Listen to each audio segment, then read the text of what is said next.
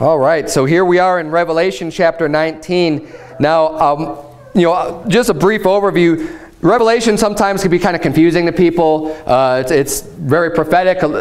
Future events are being prophesied here, and there's a lot of different theories. A lot of people teach different things, but it's really not that difficult to understand. And we actually there's a couple of DVDs in the back. There's one that's called After the Tribulation that gives a good timeline of when the rapture is going to occur.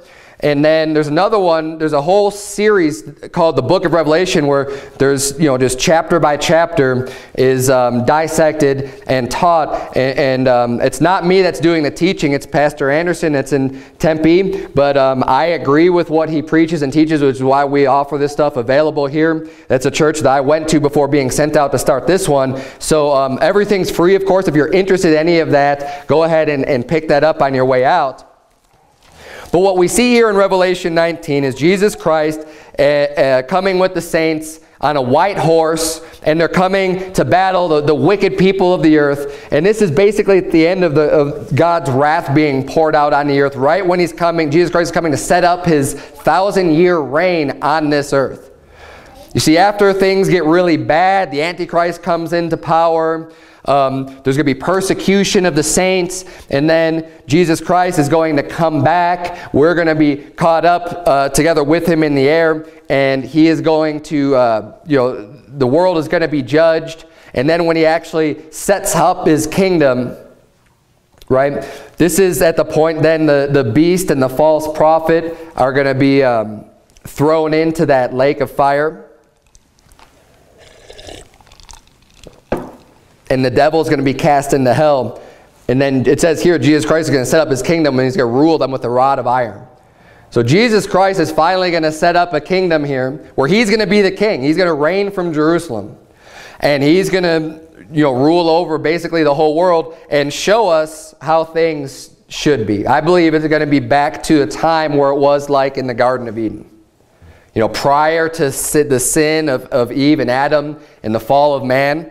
And kind of show us the way things God had originally intended for life to be on this earth. And that's where you read scriptures about the lamb laying down with the lion, and a child playing with a serpent, and it's not going to hurt him, and everything goes back to a time of peace, right? Without that influence of sin. And Jesus Christ is going to be ruling and reigning. So it's going to be the perfect government.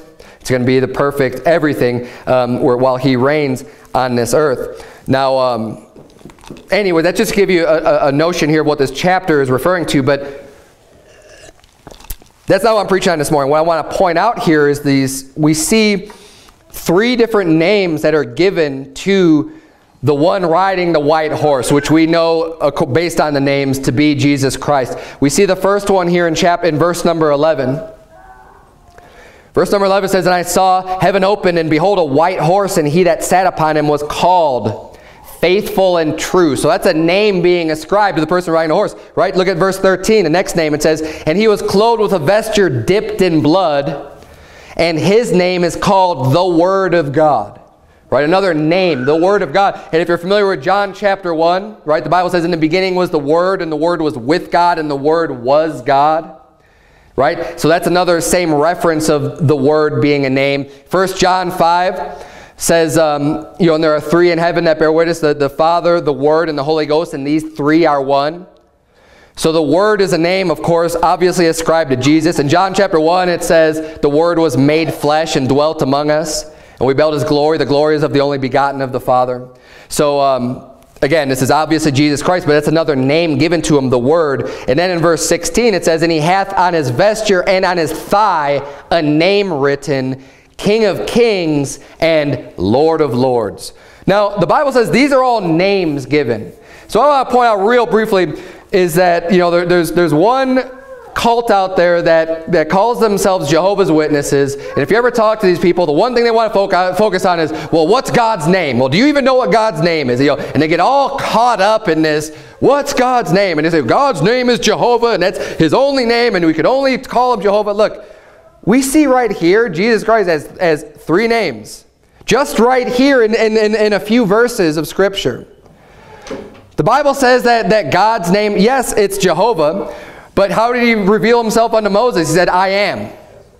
I am hath sent you. The Bible says, calls his name Yah. It calls his name, the Bible says, God's name, whose name is jealous. One of God's name is jealous.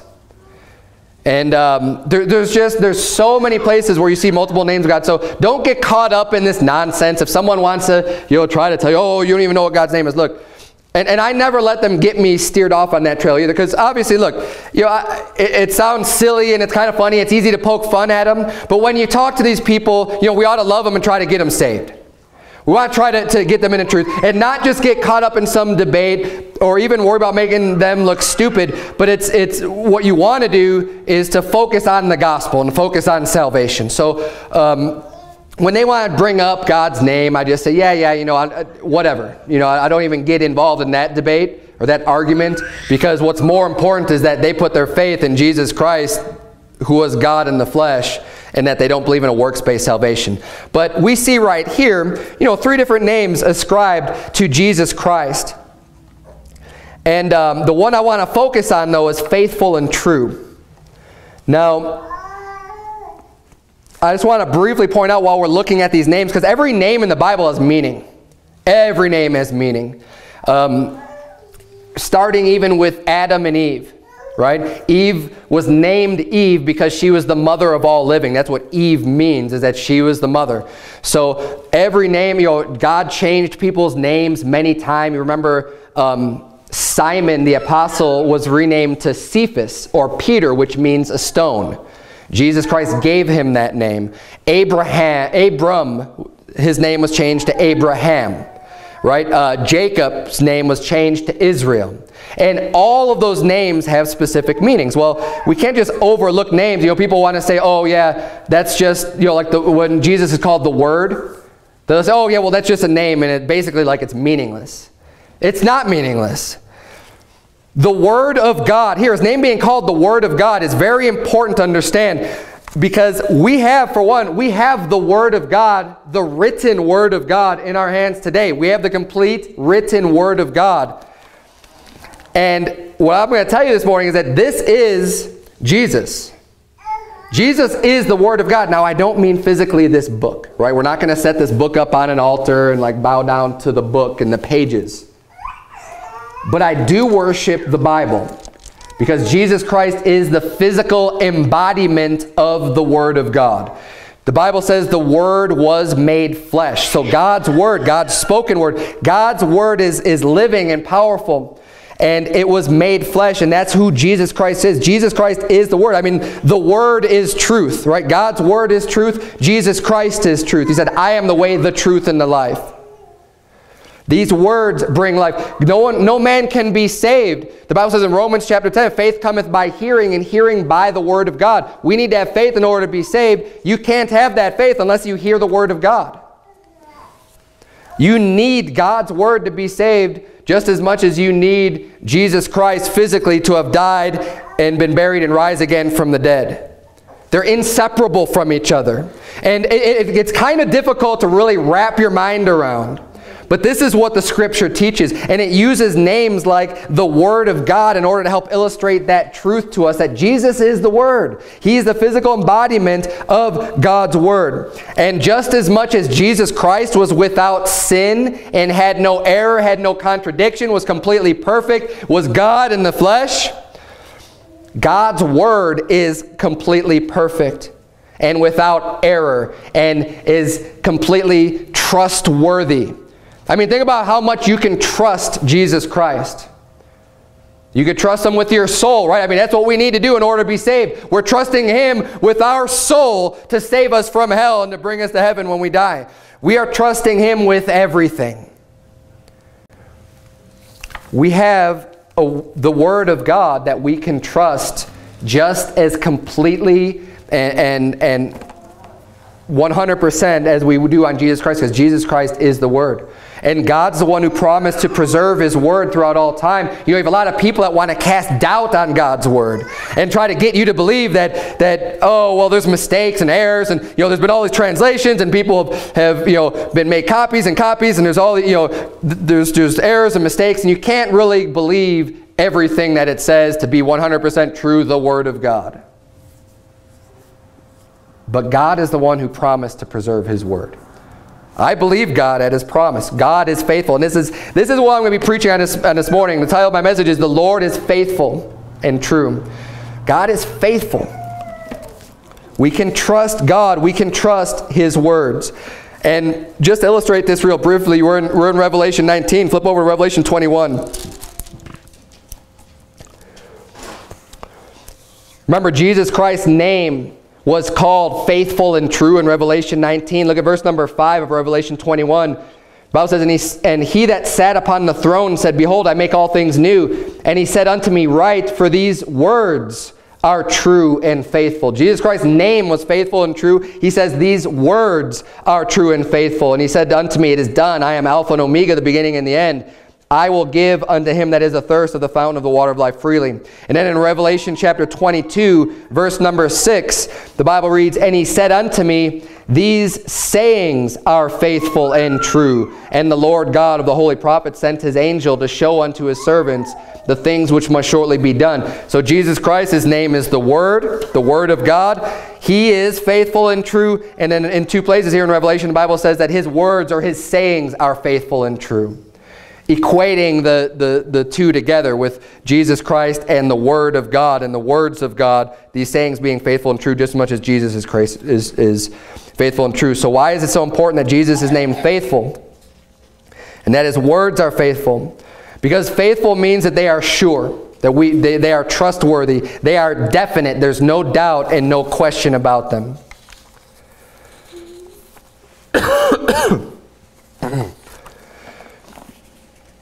God is a faithful God. We can trust him with everything that the Bible says, every promise that God has ever made. God is true to his word. We live in a world today where a lot of people aren't true to their word. They'll say things and it doesn't really mean much. You don't know who you can trust, right? But God, we know 100% we can trust. God is not going to say something to deceive you. God is not going to say something to try to trick you or something that's not true. God cannot lie. The Bible says that it is impossible for God to lie, because he's holy, because he's perfect. In Deuteronomy chapter 7, you could turn there if you like, Deuteronomy chapter 7, the fifth book of the Bible in the Old Testament, Genesis, Exodus, Leviticus, Numbers, Deuteronomy. Deuteronomy chapter 7, we're going to see God's word unto the children of Israel. And he's explaining his covenant with them, and that he is true to his word. So he lays out his commandments and he lays out his law, and he's telling them, look, I need you to listen to me and believe me because he's true. What he's saying is true, and he's faithful to his word. If God makes a promise, no matter how hard that is, God keeps his promise. We think about Abraham. God promised him a son, didn't he? He promised a son to be born. He promised Abraham that his seed was going to be like the multitude of, like the stars in the heaven and the sand that's upon the seashore. He promised Abraham a great multitude. But Abraham was 100 years old before finally Isaac was born. And that's a long time. In our minds, that's the impossible. You'd think, well, God's not going to keep his promise. He might be doubt, and he did doubt. And that's why he went in unto his handmaid, unto Hagar, and Ishmael was born. Because he doubted. He didn't have that full faith and confidence that God was going to actually come through with his promise. And he had a lapse in faith. But God's able to do, if God said it to happen, he's like, I don't care that you're 100 years old. I don't care that Sarah is 90 years old and way past the age of giving birth to children. To God, that doesn't matter. He says, I made a promise, and you know what? I keep my promises. Because what God says is sure and faithful and true. Deuteronomy 7, let's start reading here in verse number 7. The Bible reads, The Lord did not set his love upon you, nor choose you, because ye were more in number than any people, for ye were the fewest of all people. So God's explaining here, when he chose out Israel, he said, when I chose you out, to be the people who are going to, carry the torch and be that light shining in a dark world. And I was going to reveal myself unto you for you to reveal myself unto the world. And he says, I didn't set my love upon you and choose you because you were this great nation and because you were already, what everybody looked up to. He says, no, you were the least of all people. And that's who God likes to use. God likes to find the weak and the poor and the people who are looked at as despised and the least likely to be anything in the world's eyes. God loves taking those people and exalting them. And this is what he did with his nation of Israel. They were the fewest number. They were a small group, but God multiplied them. Right? And God blessed them. But he says in verse 8, but because the Lord loved you, and because he would keep the oath which he had sworn unto your fathers, hath the Lord brought you out with a mighty hand, and redeemed you out of the house of bondmen from the hand of Pharaoh, king of Egypt. He's bringing up the fact, hey, God made a promise all those hundreds of years ago unto Abraham, Isaac, and Jacob. He said, God keeps his promises, which is why he brought you forth out of Egypt. Because God is a God that knows his word. He remembers where he's faithful and true unto his words. Verse number 9, know therefore that the Lord thy God, he is God, the faithful God, which keepeth covenant and mercy with them that love him and keep his commandments to 1,000 generations. He's a faithful God. He's true to what he says. He keeps his covenant. When God makes a promise or a covenant with you, God is sure to keep that promise. He goes on here in verse 10, and repayeth them that hate him to their face to destroy them. He will not be slack to him that hateth him. He will repay him to his face. Thou shalt therefore keep the commandments and the statutes and the judgments which I command thee this day to do them. Wherefore it shall come to pass, if ye hearken to these judgments, and keep and do them, that the Lord thy God shall keep unto thee the covenant and the mercy which he sware unto thy fathers. And he will love thee, and bless thee, and multiply thee. He will also bless the fruit of thy womb, and the fruit of thy land, thy corn, and thy wine, and thine oil, the increase of thy kine, and the flocks of thy sheep, in the land which he sware unto thy fathers to give thee. Thou shalt be blessed above all people. There shall not be male or female barren among you or among your cattle. And he goes on in this chapter to continue with all the blessings that they'll receive if they would just follow his commandments and listen to his words and do what he has to tell them. Now, of course, we know that the children of Israel did not keep that old covenant, and they ended up being judged. But see, God was true to his word. And he said any time that the children of Israel came back to God and they would serve him with a full heart, hey, he would bless them. He would keep them safe from their enemies. He would deliver them out of the hands of the people that would do them harm. But when they turned their back on him, when they went and served other gods, God would judge them. But see, this was the covenant that he made with them. You've heard of the old covenant and the new covenant, right? There's two covenants that God made. The old covenant was of the law. That was the old arrangement, the old deal, was that, hey, okay, here's my law, and I want you to follow all of my law, and then everything will be good with you, and I'll bless you. And the problem with that covenant was that the people aren't able to keep that covenant. I mean, just as much today as we're not able to, they weren't able to back then. We are not able to keep all of God's law. We all fall short, which is why we need grace. And the new covenant was ushered in with Jesus Christ and his death and his burial and his resurrection. The gospel of Jesus Christ brought in that new covenant, that new agreement of faith. Now that was what's carried out. Of course, people have always been saved by grace through faith in the Bible, all throughout the Bible. Romans chapter 4, if you're not sure about that, read Romans chapter 4. The Bible talks about Abraham and it talks about David believing God, and it was counted unto them for righteousness. That is where they believed on God, and that's how they got saved. That's how they receive eternal life, just as much as we do today, because people are the same. They weren't able to keep the law any better back then than we are today. I mean, think about how you match up with God's law. And how perfect do you think you are when it comes to that? Well, they were the same way. And we have evidence of it in the Bible. No one was able to keep that law, that covenant. But God says, and this is true, hey, if there is somebody that's able to keep all of the commandments and all the covenant of God, guess what? They will be blessed, they'll have eternal life and everything else, but we all fall short. We break that covenant with God. So it's not God that is unfaithful to his covenant when we break it, right? He's there to keep his end of the deal. But the new covenant is great because it's a lot easier. Because he only requires faith in Jesus Christ for us to be saved. And that's a one-time thing, but we'll be getting to that in just a minute. I'll read this for you. Turn, if you would, to Romans chapter 3. In Psalm 119, the Bible says in verse 89, "Forever, O Lord, thy word is settled in heaven. Thy faithfulness is unto all generations. Thou hast established the earth, and it abideth." God is a faithful God. He's someone that we could rely on, and God's faithfulness goes to all generations. It's not just for a specific time period or just for a specific group of people like the children of Israel. God is faithful in his entirety to everybody, and his words apply to everybody. Praise God for his faithfulness. When we live in such a world where you don't know who you can trust, I was bringing this up earlier, you know, a lot of people are deceitful and we don't know who we can turn to. God is trustworthy and we can trust everything that he says. The Bible says in Romans 3 verse 3, "For what if some did not believe?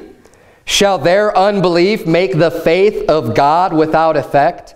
So what he's saying is, you know, hey, God's been preached unto the children of Israel. And what happens if some of those people don't believe in him? Does that mean that God isn't faithful because they didn't believe him? Verse 4 says, "God forbid. Yea, let God be true, but every man a liar, as it is written, that thou mightest be justified in thy sayings and mightest overcome when thou art judged."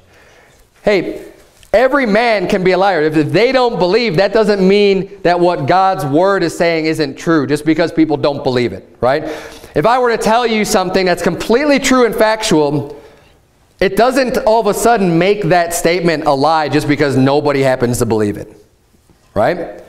And that's basically what it's saying here. Hey, look, God, let God be true. What he says is true. Just because people don't believe him, and if it's the majority of people that don't believe him, like it is today, the majority of people in the world don't believe on Jesus Christ. That's just a fact. I mean, there's some, 7 billion people in the world today? The vast majority of those people do not believe on Jesus Christ. But just because you say, oh, well, the majority, it's not like the majority just wins in what's true. Usually the majority is wrong.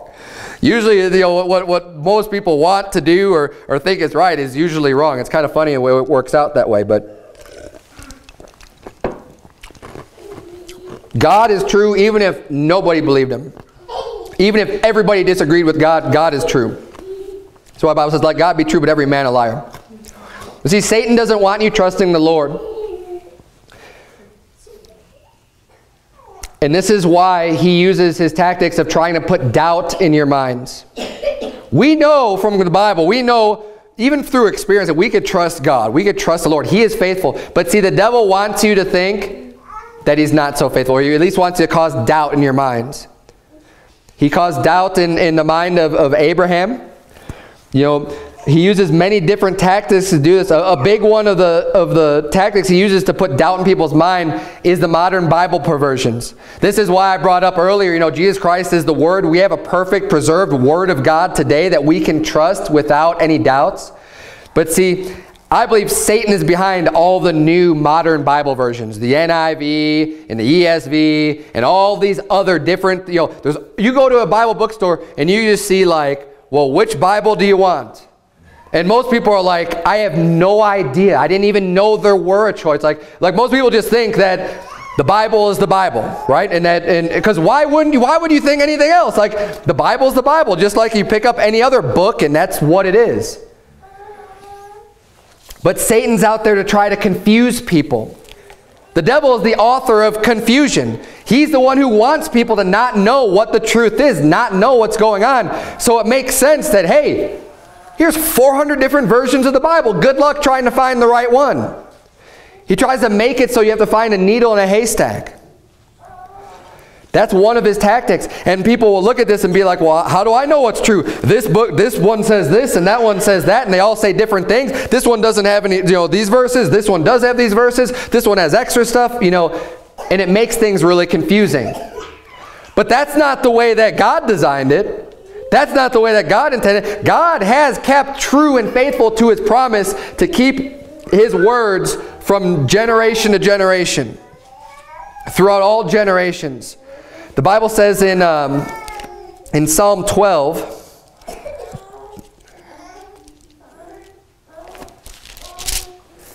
verse number 6, the words of the Lord are pure words, as silver tried in a furnace of earth, purified 7 times. Thou shalt keep them, O Lord. Thou shalt preserve them from this generation forever.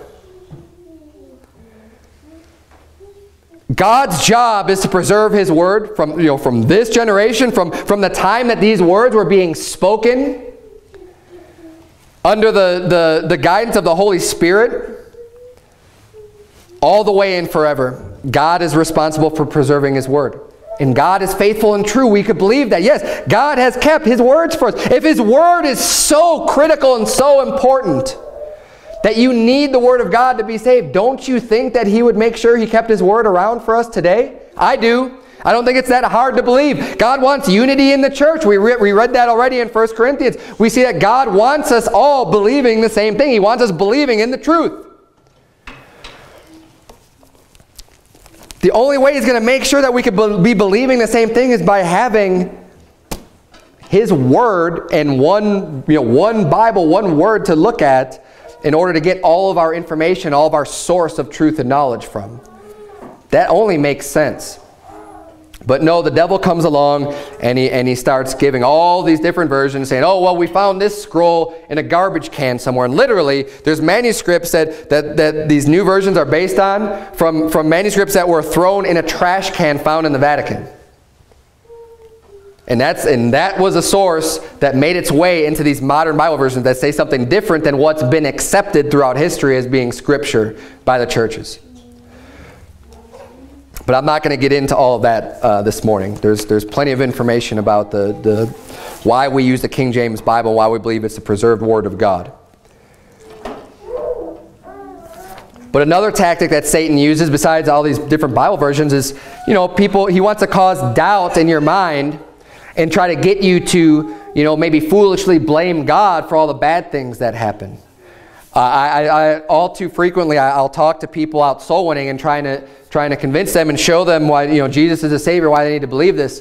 And then people say, well, if God's real, then why are all these bad things happening? And I don't want to serve God because he caused this to happen in my life. It's like, God's not the one doing that. And people have to realize that, again, it could be Satan attacking you. It could be some other evil person doing that to you. We can't just throw all the blame on God and just assume that God's the one that's doing all these things, because he's not. There's many things that the devil will try to do to get you to shake your faith in God and get you to start to doubt and question, well, wait, is God really real? Is God true? Can I believe God when he says these things? But we can be assured that God is faithful. And I'm thankful that we have a faithful God, that we can believe wholeheartedly in everything that he tells us. In one of the ways that God is faithful, he tells us, you don't have to turn if you would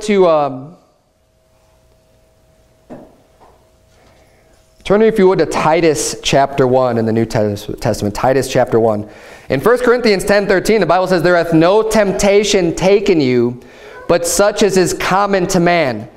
But God is faithful, who will not suffer you to be tempted above that ye are able, but will with the temptation also make a way to escape, that ye may be able to bear it. This is a great encouragement to understand that even when you are going through what seems, the worst time in your life, the worst temptations and trials and things that are happening that are difficult for you to go through, he says, it will never get too bad.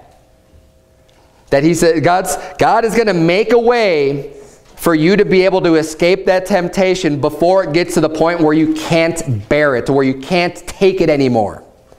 He says God will make it, he says he's not going to allow you to be tempted above that you're able to withstand. There's a lot of hard trials that come in our lives. But we can at least take comfort in the fact that no matter how bad it gets, we can trust God that when he says, when we see verses like this in the Bible, that he will remain faithful to that. To where we can know that, you know what, I will make it through whatever comes my way. I will make it through because God will not allow me to face something I can't handle. You may feel like you can't handle things at times, but God will make sure that you can make it through. And whatever you can't handle, he's going to make a way for you to escape and to not have to go through that. My last point, and it's actually a major point to this sermon, on the faithfulness of God, is the fact that our eternal life is sure.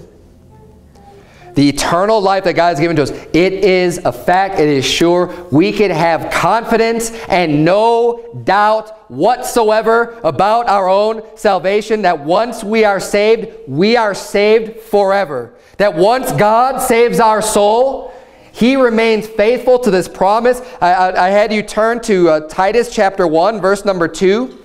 The Bible says, in hope of eternal life, which God that cannot lie promised before the world began. God has made a promise of giving unto us eternal life. Eternal means forever. He made a promise. Hey, if God promises you eternal life, you can trust. God's not going to go back on that promise. God's not going to say, oh yeah, I was just kidding, I take that back. 1 John chapter 5 verse 13 says, these things have I written unto you that believe on the name of the Son of God, that ye may know that ye have eternal life, and that ye may believe on the name of the Son of God. The book of 1 John was written, all those words were written. He says, look, I've written this to you so that you can believe on the name, unto you that believe. Those of you that are believers, he says, I've written these things that you may know that you have eternal life. You need to understand this and know. You can know for a fact you have eternal life. I know I have eternal life today. Why? Because God promised it. God's promise, his covenant is, whosoever believeth. Sirs, what must I do to be saved? Believe on the Lord Jesus Christ, and thou shalt be saved in thy house. That's a promise. You believe. This is the one condition to your eternal salvation. The condition is believing. The condition is putting your faith on the Lord Jesus Christ. Once you have met that condition, it's a promise. He says, here you go, eternal life. It's yours. My favorite verse in the whole Bible is John 5:24. Jesus said, verily, verily, I say unto you, he that heareth my word and believeth on him that sent me hath everlasting life, and shall not come into condemnation, but is passed from death unto life. Jesus Christ, do you believe that he's faithful to his words or not? When he says you shall not come into condemnation, you've already passed from death unto life. Is what he said true, or is it a lie? Is there some other thing that can come up after Jesus already said that, where all of a sudden you don't have eternal life anymore? Turn, if you would, to Psalm 89. Psalm 89. This is an excellent chapter, and this will hopefully answer any doubts that you might have and bring up situations where people say, well, what about this and what about that? And everyone always wants to say, well, you can't just go and do whatever you want. You can't just live a life, and you can't just sin, and you can't just do all these other things and still expect to be saved, can you? Well, yeah, if eternal life is a free gift, if God's giving it to you for free, and the Bible says, for by grace are you saved through faith, and that not of yourselves, it is the gift of God, not of works, lest any man should boast. If salvation is not based on our good works, then how is he going to take it away because of our bad works? Doesn't make any sense. Psalm 89 is going to shed a lot of light on this subject and the faithfulness of God. Psalm 89, verse number 1. I will sing of the mercies of the Lord forever. With my mouth will I make known thy faithfulness to all generations. Great start to this psalm of the joy, of the mercies, of singing about the mercies of God forever. He says, I'm going to make known, I'm going to make sure people understand your faithfulness, O Lord, to to all generations. Verse 2, for I have said, mercy shall be built up forever. Thy faithfulness shalt thou establish in the very heavens. I have made a covenant with my chosen. I have sworn unto David my servant. Now we're going to see him referring to Jesus Christ. He's prophesying of the Holy One to come. Look at verse number 4. Thy seed will I establish forever, and build up thy throne to all generations, Selah. And the heavens shall praise thy wonders, O Lord, thy faithfulness also in the congregation of the saints. For who in the heaven can be compared unto the Lord? Who among the sons of the mighty can be likened unto the Lord? God is greatly to be feared in the assembly of the saints, and to be had in reverence of all them that are about him. O Lord God of hosts, who is a strong Lord like unto thee, or to thy faithfulness round about thee? Jump down, if you would, to verse 18. The Bible says, for the Lord is our defense, and the Holy One of Israel is our King. So here we're talking about now the Holy One. So about Jesus Christ is the Holy One of Israel. He is our King. The Lord is our defense. Verse 19, then thou spakest in vision to thy Holy One, and saidst, I have laid help upon one that is mighty. I have exalted one chosen out of the people. Of course, Jesus Christ is the exalted one. He's the chosen one out of all the people to be lifted up. I have found David my servant. With my holy oil have I anointed him, with whom my hand shall be established. Mine arm also shall strengthen him.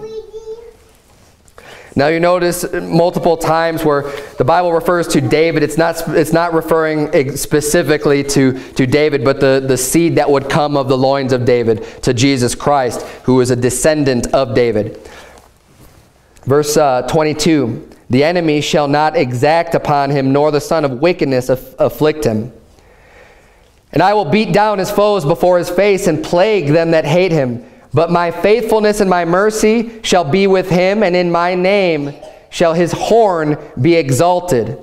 I will set his hand also in the sea, and his right hand in the rivers. He shall cry unto me, Thou art my Father, my God, and the rock of my salvation. Also I will make him my firstborn. Jesus Christ is the first begotten of the dead. Jesus Christ is the firstborn. I will make him my firstborn, higher than the kings of the earth. My mercy will I keep for him forevermore, and my covenant shall stand fast with him. Standing fast with him means it's going to be sure. My covenant is going to remain with him. Look at verse number 29. His seed also will I make to endure forever. His seed. Now, did Jesus Christ have any physical children? No. Jesus Christ didn't have a wife. Jesus Christ didn't commit fornication. Jesus Christ was without sin. He didn't have any physical children. But he does have spiritual children, right? The Bible said, Jesus Christ said in John chapter 3 that we must be born again in order to see the kingdom of God. We're born of the Word of God. We're born of Jesus Christ. When we are born again, we become a child of God. But as many as received him, to them gave he power to become the sons of God, even to them that believe on his name, the Bible says in John chapter 1. This is referring to people who are believers in Jesus Christ, his children, his seed. Those of us that are born again, he says also, will I make to endure forever, and his throne is the days of heaven. But let's keep reading. I wanted to make sure that that's clear, that's proven. You can see that from the scripture, that his seed is referring to us, to his believers, those that are born again. Verse number 30, if his children forsake my law and walk not in my judgments. What does that mean? If his children, if his seed, if those that believe on him, if those are born again, forsake God's law and say, you know, I don't have anything to do with God's law. I'm going to forsake, I'm going to do whatever I want. I don't care about God's law. And walk not in my judgments. If they break my statutes and keep not my commandments, look at this. Then will I visit their transgression with the rod, and their iniquity with stripes. He's saying, well, guess what? They're going to get a beating. If you disobey me, if you disobey God, what he's saying is, I'm going to bring the rod. I'm going to set things straight. You're going to get a punishment. But he continues. He doesn't stop there. Because someone might say, oh, yeah, see, that means he's going to cast them into hell because that's where they're going to be punished. No. We are punished in this lifetime from God after we're saved and we break his laws and commandments and forsake his judgments. Verse number 33, nevertheless, my loving kindness will I not utterly take from him, nor suffer my faithfulness to fail. He's saying, I'm not going to completely remove my loving kindness towards that person. Now, if someone's sent to hell, wouldn't you say that God's loving kindness is just completely removed from that person? I mean, they're just going through torture and torment 24/7. They have no rest day nor night, and there is nothing good in their future whatsoever. I think God has removed his loving kindness from those people that are burning in hell. But these people, his seed, those that are born again, he says, I will not completely remove my loving kindness from them, nor suffer my faithfulness to fail. See, God's faithfulness can't fail. He has to be true to his word. And if he makes a promise, like we saw already in Titus chapter 1, he's promised eternal life. He has to keep that promise. Even if we are really bad children and disobey God every step of the way, if we're born into his family, we're born again, and he's given to us eternal life like he promised, he can't go back on his word and just take that away because he's upset with us because we're not doing what he wants us to do. He will remain true to his promise. It may be a hard thing for us to realize today. You know, it's an easy analogy. You think of a relationship, of a marriage.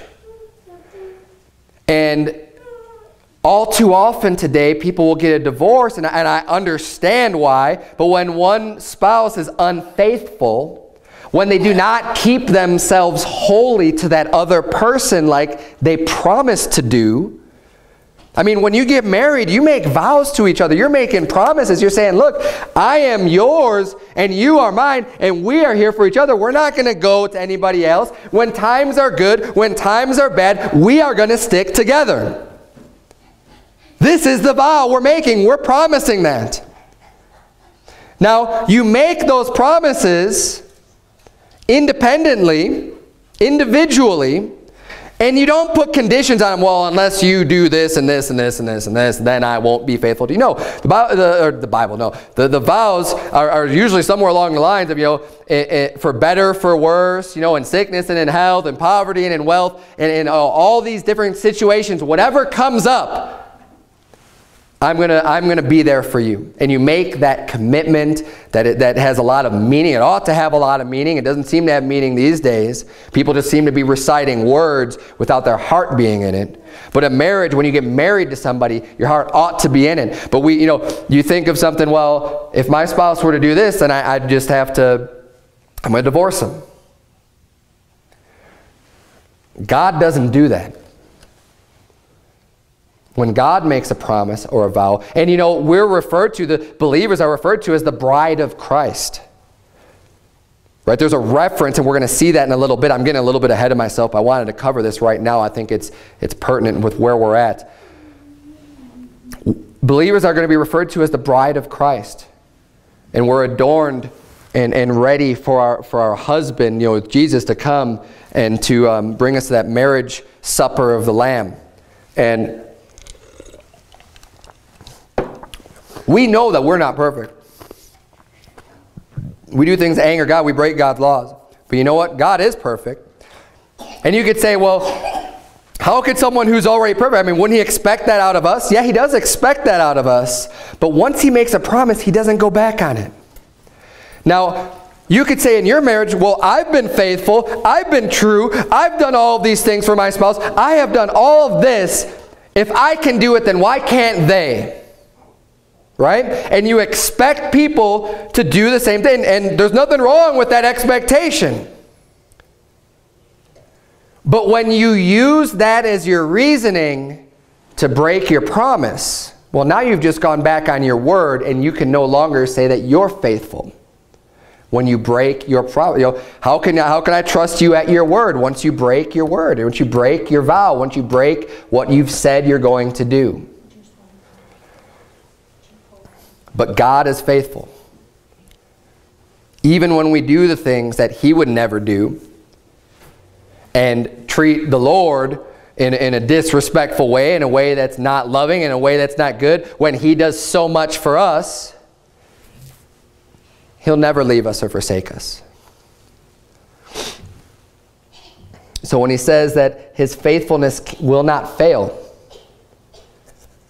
God is faithful. When God makes that promise, he is true to his word. Let's keep reading here in Psalm 89, verse 34. My covenant will I not break, nor alter the thing that has gone out of my lips. When God says something, it is true and sure. You know, sometimes we get ourselves in trouble. You say something, you don't quite mean it, and then you want to go back and change the things that you said. And, you know, I get it. Look, it's happened to me. It's probably happened to everybody. But when words go forth from the mouth of God, he says there's no taking it back. It's going to happen. It's going to come to pass. He says he's not going to change it. He's not going to alter it and say, oh, well, now you did this, so I'm going to change my words. Nope. If God said something, he remains true to it. Verse 35, once have I sworn by my holiness that I will not lie unto David. His seed shall endure forever, and his throne as the sun before me. If God says, look, I don't care if they break my statutes, if they break my covenants, if they do all this stuff, hey, I'm going to visit them with the rod. But you know what? When I said they have eternal life, it's eternal. That means forever, and I will not change what I said and what I promised just because they've gone out and done things that are bad. I'm going to discipline them, but I will not utterly remove my loving kindness from them. This is back in the Old Testament. Psalm 89. We find this same truth in the New Testament. Turn, if you would, to 2 Timothy chapter 2. 2 Timothy chapter 2. I get this question sometimes when I try to explain salvation and just explain the freeness of it and explain how it's eternal life and that you can't lose that salvation and that all God requires of us is to put our faith in him. And once we do that, the moment we, with all of our heart, believe on the Lord Jesus Christ, we receive eternal life. Once we do that, we are born again. We're born into God's family. And as I explain that, sometimes people will say, well, what if you stop believing? And that question makes sense because you say, okay, well, you know, you need to believe in order to be saved. So then what happens if you don't believe? Does that mean you're no longer saved? Well, let's see what the Bible says. 2 Timothy chapter number 2, verse number 11. The Bible says, it is a faithful saying, for if we be dead with him, we shall also live with him. If we suffer, we shall also reign with him. If we deny him, he also will deny us. Look at this, verse 13. If we believe not, yet he abideth faithful. He cannot deny himself. Even if we stop believing, God still remains faithful. God still remains true. Ephesians chapter 1, turn there if you'd like. This is a verse that we have printed on our invitations. Ephesians chapter 1, verse 13. The Bible reads, in whom ye also trusted after that ye heard the word of truth, the gospel of your salvation. In whom also, after that ye believed, ye were sealed with that Holy Spirit of promise. We're talking about God's faithfulness today, and that God doesn't go back on his word. He doesn't change his word. And when God makes a promise, it's true. You're sealed with that Holy Spirit of promise, which is the earnest of our inheritance until the redemption of the purchased possession unto the praise of his glory. Now, I understand this verse is kind of worded in a way it's a little bit more difficult to understand. You're going to have to probably read it a few times to get the meaning. But basically what he's saying is that, look, after you heard the gospel, and you believed the gospel, at that moment you were sealed with the Holy Spirit. The moment you put your faith in Christ, the Holy Ghost resides inside of you. And he seals you. Just like in the old times they used to have, you know, parchments or books or whatever, and they would seal the books and they would close them. And that was meant to only be opened by the person it was intended for, right? And if that seal was broken, you know that it's been tampered with. Well, God seals us. No one else can get to us. We belong unto God. We're the purchased possession of God since he paid for us with the blood of Jesus Christ. And he says that Spirit that we receive, that Holy Spirit, it's the earnest of our inheritance. Because now we've become children. Now we've become heirs. Heirs of God and joint heirs with Jesus Christ. Inheritance is given to those in this world of the descendants of the people who have deceased, right? I mean, when my parents pass away, whatever they have, their estate, whatever kind of money they have, usually there's an inheritance that's being given then unto their children. And I don't get that because, of anything I've done. I've just been born into that and, received that inheritance as a result of being a blood relative. And what we receive when we're born again is an inheritance that God has for us. The inheritance of her life, an inheritance in heaven. The mansion that God has created for us in heaven. We have this inheritance. And he says that Holy Spirit is the earnest of that. So when you go to buy a house, you have to put down earnest money, right? That earnest money means I am serious. I'm putting an offer. I want to buy this, and I'm going to put this money down here. And even if the deal doesn't go through, that money belongs to that person because I am so serious. I'm just going to put this money down so that you know that I fully, completely, 100% intend on fulfilling this purchase, right? That's why you have earnest money, because you don't want people saying, yeah, I want to buy that, I'm going to buy, and you say all the things that you want to buy something, and then you just back, and the other people are like, great, we have someone who's willing to buy it, and then it's back out. The earnest money is there to make it more concrete and legitimate. You say, okay, well, I put $10,000 down on this as earnest money. I'm not going to just walk away from that. And it kind of makes that as like, that intention. So what God is saying, hey, you've gotten that Holy Spirit of promise. That's the earnest. Because of the fact that when you get saved, your soul is saved, right? Your spirit is saved the moment you put your faith on Jesus. But our flesh isn't saved yet. We still have a sinful body and a sinful flesh. God is going to give us a new body. The salvation of us completely will take place when Jesus Christ comes back and we receive a new body with our soul and spirit. But until that time, he says, you're sealed with that Holy Spirit of promise, which is the earnest of our inheritance until the redemption of the purchased possession. So until God comes and redeems us fully with our new bodies and everything, he says, I've given you the earnest of the Spirit.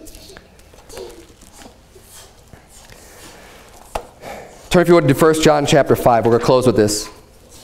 Last verse we're going to look at. 1 John chapter 5. Just ask yourself, do you truly believe that God is faithful to his word and keeps his promises? He makes a lot of promises in the Bible. He makes promises on ask and you shall receive. He talked about with prayer, as I mentioned earlier, going through the announcements. God makes lots of promises to us. But do you really believe that to be true when you read these things? We ought to. There should be no reason to doubt God's word, because he is faithful and true. If God says something, hey, praise the Lord, we could read and look at the Bible and see what he says. And if God makes a promise, praise God, he's going to keep that promise. And we don't even have to doubt about it.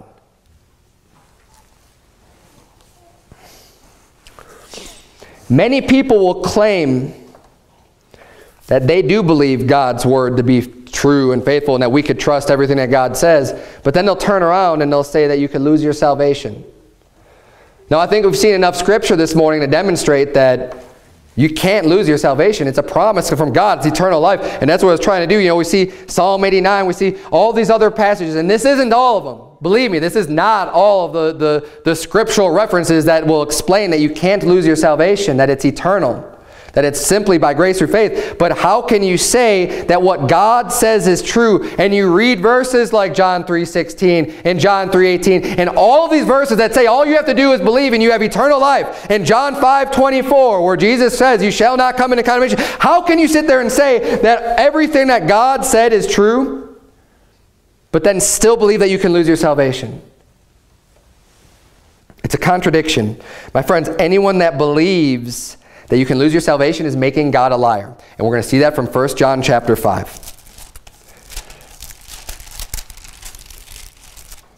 1 John chapter 5. Look at verse number 10. Very simple verse. The Bible says in verse number 10, he that believeth on the Son of God hath the witness in himself. So the moment you believe, and we already saw this, right? You get the Holy Spirit. It's the earnest of our inheritance. Hath the witness in himself. He that believeth not God hath made him a liar, because he believeth not the record that God gave of his Son. So you're saying basically, if I were to tell you something, you say, well, I don't believe you. What are you essentially saying? You're saying, well, you're lying, right? When you say you don't believe something, you're calling that person a liar. And the Bible's saying right here, he's saying, look, if you don't believe the record that God gave of his Son, you're making God a liar. People that don't believe in Jesus Christ, you're calling God a liar. Because God has given it to us. He's told us. He said, look, this is what happened. This is what you need to do to be saved. And if you don't believe that, you're making him a liar. But he tells us then in the next verse, well, what is the record? What is it that we have to believe? And if we don't believe this, we are making God a liar. This is the record, verse 11, that God hath given to us eternal life, and this life is in his Son. Now, it's a very simple sentence, but there's 3 points in this one small verse that we have to believe because it's the record. Number 1, God hath given to us.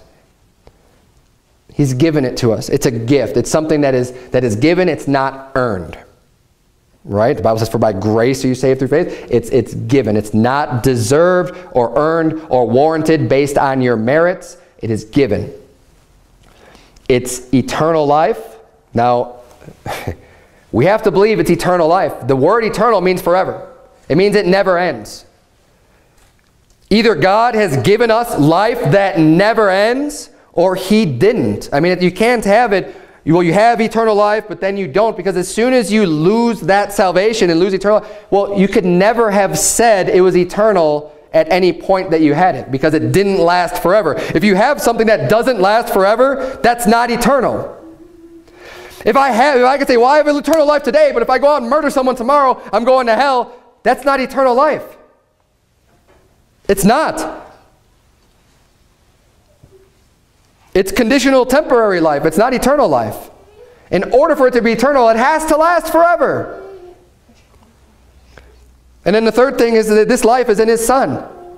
It has to be through Jesus Christ. Jesus Christ said, I am the way, the truth, and the life. No man cometh unto the Father but by me. He is the only way. You can't get this life, this eternal life, any other way. So people, if you believe even one of these things isn't true, you're making God a liar. I mean, some people might think that, hey, you know what? There's nothing I can do to earn it. It's a free gift, and it's eternal. It's going to last forever, but it's through Muhammad, or it's through somebody else. They're making God a liar. No, because it's through Jesus Christ, because it's through him. That's the only way. Or people say that, I believe that it's eternal life, it lasts forever, and it's through Jesus, but it wasn't given unto me. I earned it. I worked for it. I went to church enough. I helped enough people out. You're making God a liar. No, it's given to you. It's free. The same thing with eternal life. If you don't believe that it lasts forever, you're making God a liar. I mean, this is the record that God gave. This is the record that you have to believe in order to be saved. Praise God, he's a faithful and true God. No matter how bad we might be, or the things that we might do, the sins that we might commit, when you're saved, God remains faithful to you. Just as any good father will. Now again, in this earth we have wicked people. We have people who are not living up to the way that they should be. But I know in my family with my children, no matter what they do, I am always going to love my children. I'm going to be there for them. Always. Because I love them, and because they're my children. They're born into my family. There's a special relationship that I have with them that I don't have with anybody else, that my children specifically have that relationship. Now, if they break my commandments and do bad things and disobey everything I say, as the Bible says God will do, the rod's coming. They're going to be disciplined. But I'm not going to completely cast my love out for them and remove my loving kindness from them. They're going to get the punishment that they deserve and they need to learn and to do what's right, but it's not like I'm gonna cast them into my oven and turn it on broil and just leave them in there. It's not gonna happen. I'm gonna remain faithful to them just as much as God remains faithful to us as his children. Let's bow our heads and have a word of prayer.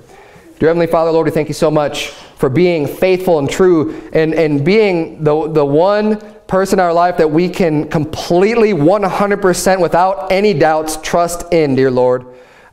We know that when you say things, they do come to pass. We know that's how all of your prophets have been identified as being a prophet of the Lord, because the things that they said came to pass. The things that you prophesied have come true. We know that they were prophets in speaking your word because all of your words come to pass, dear Lord. We thank you for your loving kindness. We thank you for treating us as your children, dear Lord, and that we don't have to doubt and worry about our own salvation because you've given it to us as a free gift, dear Lord. I pray that you please help us to strive to do what's right and to show our respect and our love for you by obeying your commandments and doing the things that are right, dear God. But we really do thank you for just knowing and giving us the assurance and the comfort that you will never leave us or forsake us. You will never turn your back on us, dear Lord. In Jesus' name we pray, amen.